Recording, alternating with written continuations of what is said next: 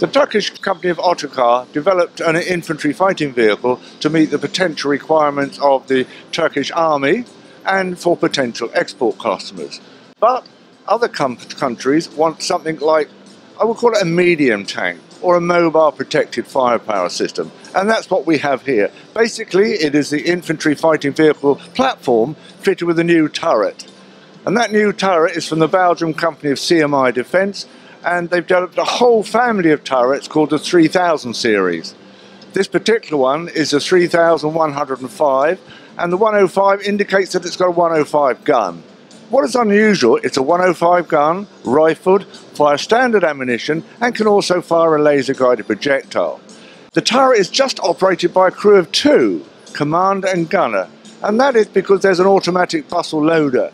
That carries normally 12 rounds of ready-use ammunition, but some customers could really go up to about 16. So that has enabled a very lightweight turret to be fitted and a very compact turret.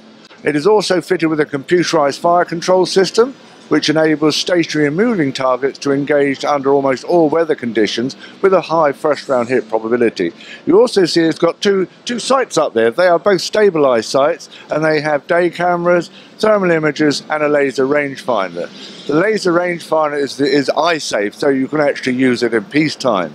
A number of countries are looking towards this type of vehicle, and the reason is that main battle tanks today can weigh anything up to 60 or 70 tons, and that does rather limit their deployment, because in many parts of the world bridges can't take them. Also, you can't get them into aircraft. So what I call medium tanks or mobile protected firepowers with a rate of around 30-35 tons are much in demand.